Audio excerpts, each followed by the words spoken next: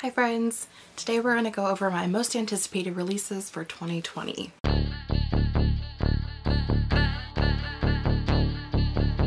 It is a surprise to absolutely no one that most of the books on this list are parts of series that I have already read because I am a series junkie. Technically, it's just that I love fantasy and most fantasy books are parts of series. The first book that we're going to talk about is The Hand on the Wall by Maureen Johnson. This is the third and I believe final book in the Truly Devious series. This book follows a girl named Stevie who's sort of a genius at figuring out how to solve crimes, and she is accepted into this very prestigious academy called Ellingham Academy, and 70 years prior the owner of the academy's wife and daughter both went missing, and so Stevie has kind of took it upon herself to discover what maybe happened 70 years prior and figure out how the whole mystery took place and everything that had happened. And so while Stevie is at the academy, you see some of the past tense and the present day, and you get to see how the two things coincide, and there's some really shady stuff going on in the present day as well as in the past.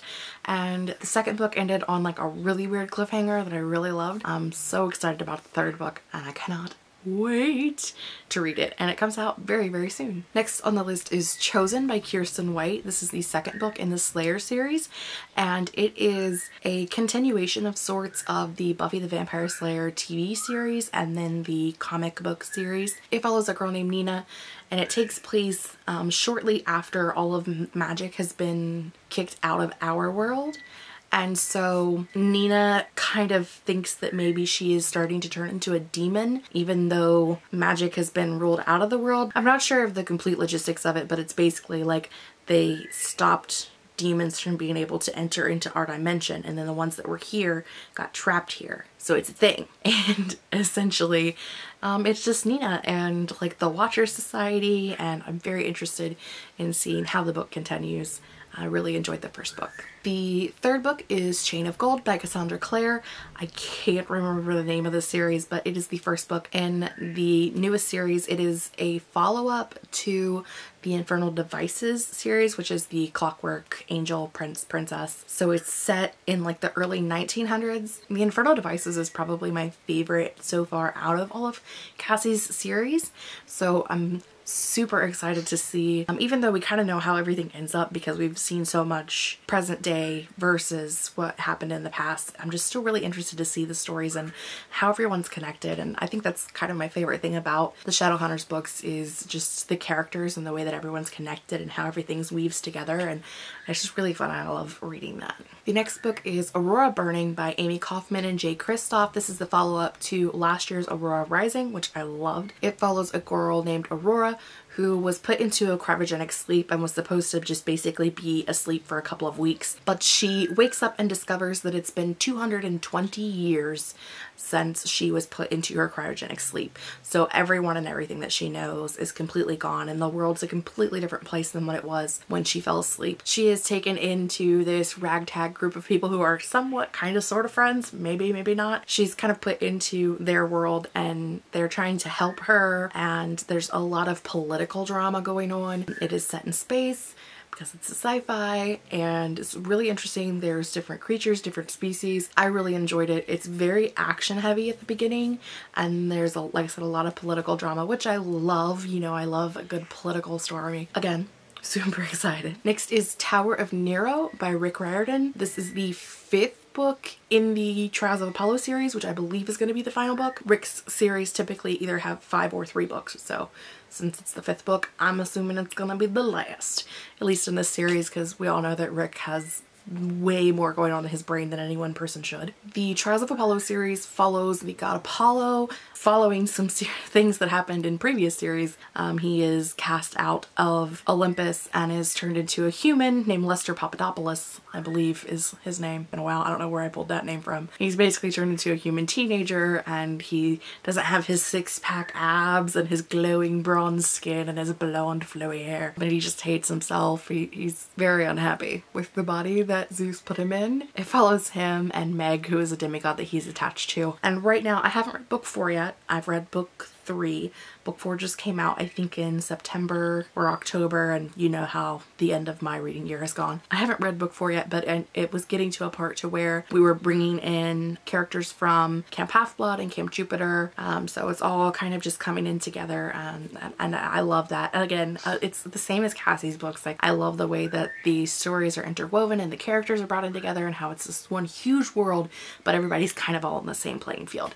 I really love that. Next is Tweet Cute by Emma Lord. Tweet Cute is about a girl and a boy named Pepper and Jack and their families own rival grilled cheese food trucks. That's right, I said Pepper Jack and grilled cheese food trucks.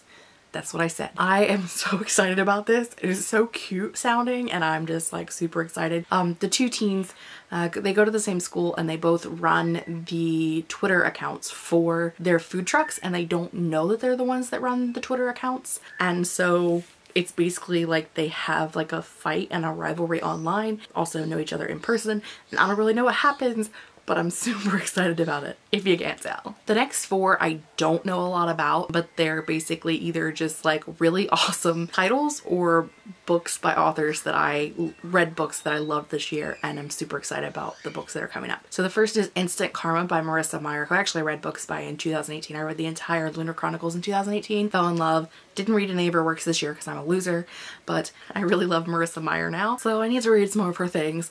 And Instant Karma is coming out. It's considered like contemporary, but it has some fantastical elements in it. It involves a girl and something about she's able to make people around her suffer their bad karma. Sounds great. The next is Fable by Adrienne Young. Know nothing.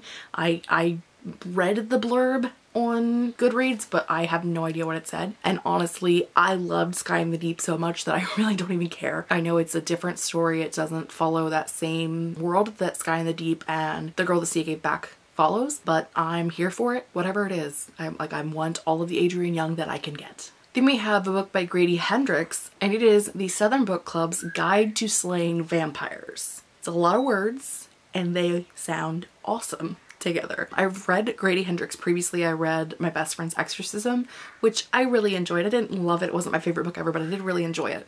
And with its title, like Southern Book Club's Guide to Slaying Vampires, I did not even read the blurb. I just added it to my list and went, yep, that's the one. Then we have Well Played by Jen DeLuca. It is a follow-up to last year's Well Met, which was one of my favorite books of the year. It follows it's a contemporary set in a small town, and they have a Renaissance festival every year, so it follows them at a Renaissance festival, and I just loved it.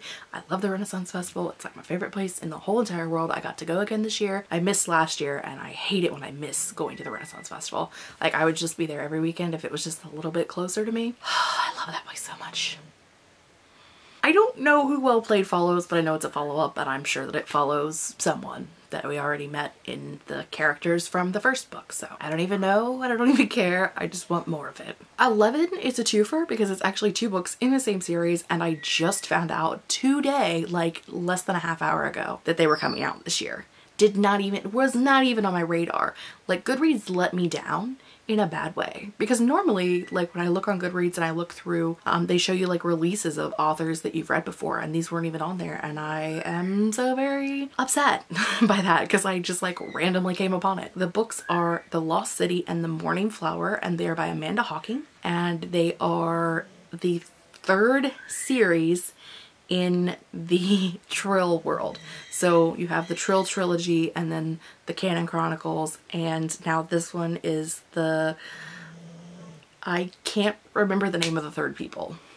Gosh, I'm a loser. Again, I like literally just looked this like a half hour ago and just found out about it. So the very, like, to me, the interesting thing is that the books are coming out in July and August, or July and September, one of the two. So they're coming out very close together, which she did last year with her Valkyrie series. They came out like in January, February, and I didn't love those, and I'm very sad that I didn't love those, but she hasn't written in this world since 2015. So she's waited 5 years. She's published 3 books since then. I'm just like, I loved the Trill trilogy and I loved the Kanin Chronicles.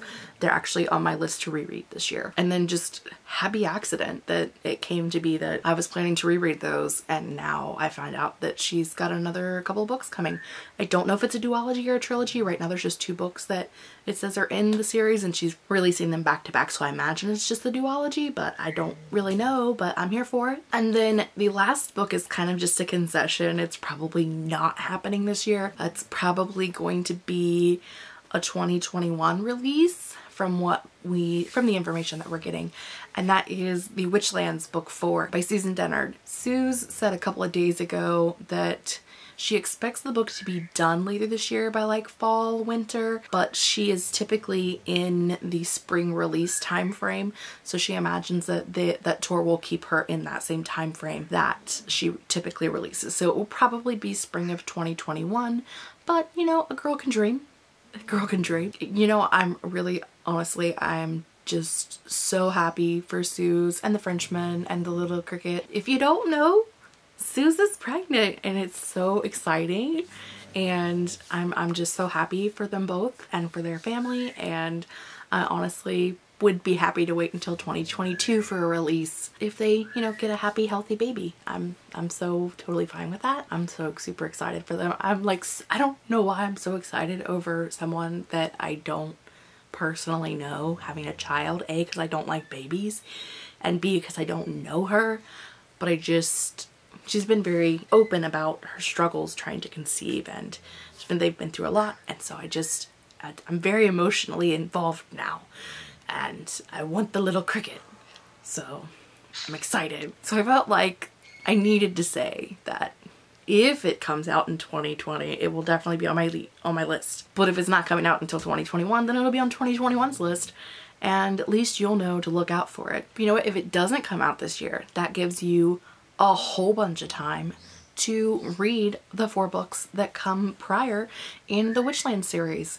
They are Truth Witch, Wind Witch, Sight Witch, Blood Witch. Read them, they're amazing. The first book, Truth Witch, follows Safia and Iseult, and they are best friends, and they go on this epic adventure. They're running from people that want to use Safi's powers against her and or kill her so that no one can use Safi's powers against themselves, and there's sea battles and magic creatures and different witcheries and great friendships and cute boys, and I am so excited about this entire series. I just did a reread last year. Honestly, could reread it every year for the rest of forever, and you catch new things every time. It's a very intricate world that I just love. Alright guys, those are my 12 books that I'm looking forward to in 2020. Let me know in the comments below if you have heard of any of these, if you're looking forward to these, if you're looking forward to something different. Let me know, maybe it's something that I should be looking into, because books are great. I love books. I am currently surrounded by books. Typically this is where I tell you my posting schedule. I have decided that my booktube, my 3-year booktube anniversary is on the 13th of January, as I have a crap ton of videos to post this month. So I've decided that I'm going to post every day from the 1st to the 13th, and the 13th will be the booktube anniversary tag, and you're gonna get all of my stats and wrap-ups and just all of these end of the year, beginning of the year videos between now and then, because it sounded like a great idea. Everybody else has Vlogmas and 12 days of vlogs and all that. I've got 13 days of Jessica's January. That's right, I went there. That is all I have for today. If you don't want to miss anything I have going on in the future, make sure you subscribe, and until then, I will see you guys next time. Bye!